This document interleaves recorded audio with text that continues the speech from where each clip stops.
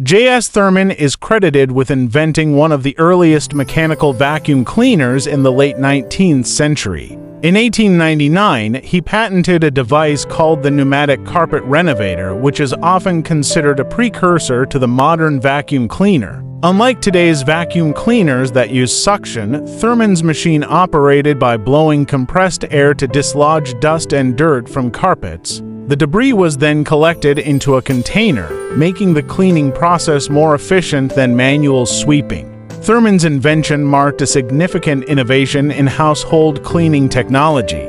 His system was part of a mobile cleaning service where operators would bring the machine to clients' homes and clean their carpets on site.